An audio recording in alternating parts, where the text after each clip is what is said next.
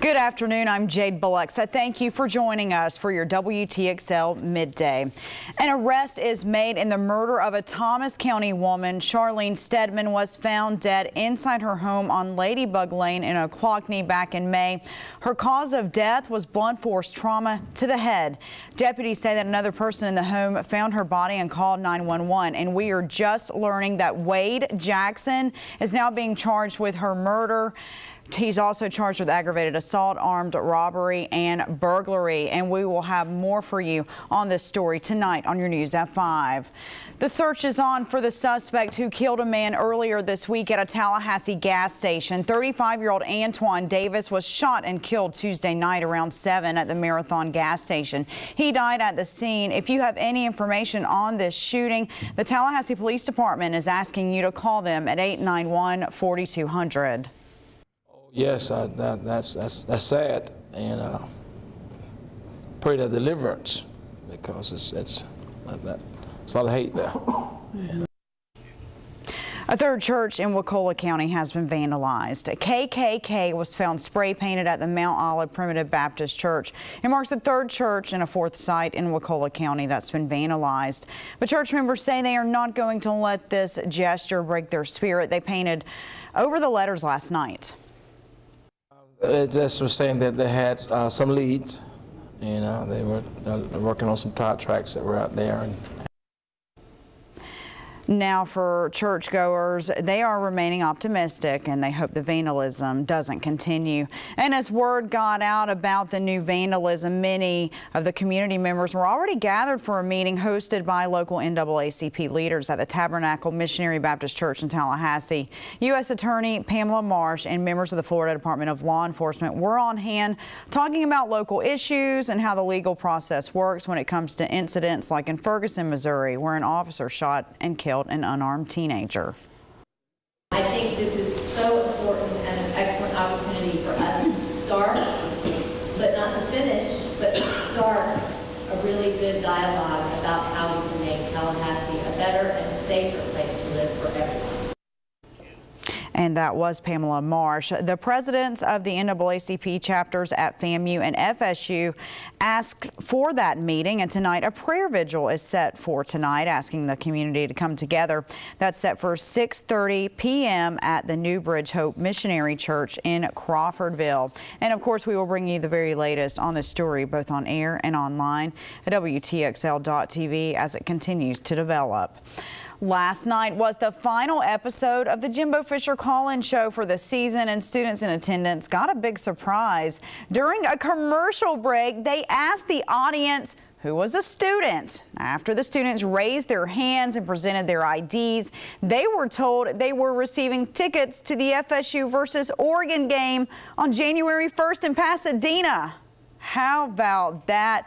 Max, I would have loved to have been a member of that crowd and also an FSU student to get my hands on those tickets, but yeah, well, too bad for us, right? Yeah, we need to do a couple of things. We have to be students and we had to have been there too to get our hands on some of those tickets. Yeah, free tickets all the way to Pasadena. Awesome. Of course, we know Delta allowing us to have free, or not free, but one-way direct flights all the way over to Pasadena as well. Well, you got to go all the way to California to get in on some warmer stuff, because here in the Sunshine State in South Georgia, we're seeing cool weather. The Florida State camera over at Doak Campbell Stadium, courtesy of the Weather STEM Network, showing something a little different today from what we've seen the last couple of cold days. A little more clouds around the region. They didn't stream in quickly enough overnight to really allow us to get in on any warming trend, and we all got down into the 30s. As we go into the afternoon at your lunch break, talking about temperatures that are still pretty chilly, a few degrees below average for this time of the day. 52 in Tallahassee, 50 in Thomasville, and 47 in Valdosta. Titan radar is dry despite those clouds streaming around the region. May see a few more clouds this afternoon, but I think they are thinning out. We're going to see more sunshine than clouds for the next several hours. There's a little moisture over Louisiana and Texas. The big question is that going to be making its way all the way over here? And if not, when is our next rain threat? We also have a warm-up to talk about as well. Temperatures will be rebounding back into the 70s. When will we experience temps like those? We'll have the details coming up. Jade? Max, thanks a lot. Now taking a look at your news around the world right now. The CIA is under fire after a scathing Senate report on the agency's torture tactics draws international criticism. Some are now calling for CIA Director John Brennan and other top officials at the agency to resign. With the debate raging over the fallout of the torture report, the White House is staying on the sidelines. Press Secretary John Earnest refused to weigh in on whether CIA officials should be tried for interrogation tactics the president himself has described as torture. But some political figures feel that President Obama needs to clean house. The president needs to purge his administration of high-level officials who are instrumental to the development and running of this program. For Director Brennan, that means resigning. Now, the Justice Department says the federal prosecutors who looked into the program won't be launching a new investigation based on the report from the Senate Intelligence Committee's Democratic Chair Dianne Feinstein. The Defense Ministry in Afghanistan says 5 soldiers died in an attack in Kabul this morning. A suicide bomber detonated an explosion near a bus the soldiers were traveling in. The ministry says 12 others were wounded. The Taliban is claiming responsibility. An unprecedented package of measures to help end online child abuse is expected to be announced today by the Prime Minister at the UK government's #WeProtectChildren Online Summit in London. Officials from more than 50 counties, 26 leading technology companies, and 10 governmental agencies are taking part in that 2-day summit. The Prime Minister will speak and announce a new joint effort to tackle the worst cases of child sexual exploitation online. Now, taking a look at your money news this noon, McDonald's is changing up its menu. The fast food giant says it plans to trim 8 items from the menu next month. Instead of offering 4 different kinds of Quarter Pounders, it will only offer 1. Now, it's also cutting down the number of premium chicken sandwiches and wraps that it offers. McDonald's will also reduce the number of extra value meals it has from 16 to 11. Delta Airlines is now splitting its aircraft into 5 classes, and starting in March, Delta will begin offering 3 main cabin options and 2 high-end options. At the low end of the spectrum is Basic Economy, the bare bones coach fares. For more money, you can upgrade to options that include seat selection and dedicated overhead bin space.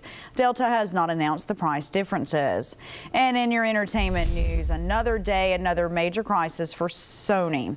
Internal emails reportedly hacked and leaked claim to show a top producer criticizing Angelina Jolie's talent and ego, employees bashing Adam Sandler's movies, and a talent manager flattering Leonardo DiCaprio, trying to woo him into playing a part in a major motion picture. This after hackers already leaked copies of films like Annie and Brad Pitt's Fury. The FBI is still investigating who's behind this cyber war and whether it could be North Korea's retaliation for the upcoming Sony movie, The Interview, and its plot to assassinate Kim Jong-un. So far, Sony is losing millions. Sony definitely can bounce back from this. It's going to take time. It's not going to just take months. It may take years. Hackers are calling themselves the Guardians of Peace, also reportedly accessing phone numbers, email addresses for directors and actors, even social security numbers, and celebrities have used to protect their privacy. And nominations for the 72nd annual Golden Globes have been announced. ABC's Viola Davis is nominated for her role in a television drama for the hit series How to Get Away with Murder, as well as Claire Danes for Homeland. To check out the full list of nominations, just visit our website, WTXL.tv. And still to come here on WTXL Midday, some very special guests are in our studios right now to talk about a special event that will support a great organization in Tallahassee. We have the details coming up.